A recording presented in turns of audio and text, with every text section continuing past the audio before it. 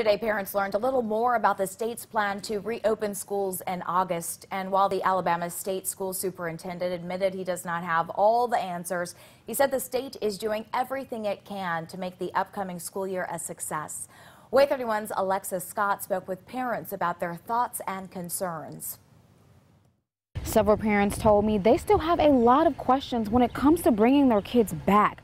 One mother told me she will be bringing her daughter back into the traditional classroom, and another already enrolled her child into virtual academy and says she doesn't plan on taking her out until there's a vaccine for coronavirus. We can learn so much from virtual, but until something is right in front of you, then, and especially with emotional development, I don't think that we can learn as much of that without that physical interaction. Tara Webb Parker believes inside a school is the best place for her 8-year-old daughter to learn.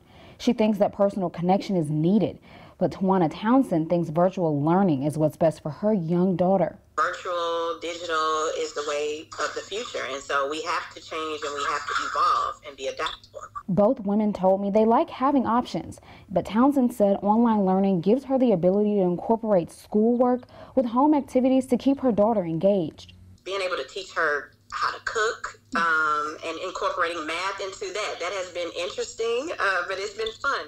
Townsend and Webb Parker are looking forward to see how the school year will play out, but they know one thing is for sure. They'll do whatever is needed for their child because education is a top priority. Regardless of if the dishes need to be washed, laundry needs to be done, or, we've got to do 15 tasks of work, we have to be able to put that child's needs ahead of whatever else we've got going on.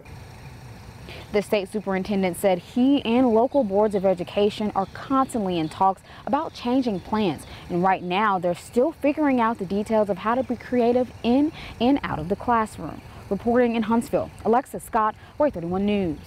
Thank you, Alexis. Schools do not have a set deadline as to when they need to have their reopening plans in place.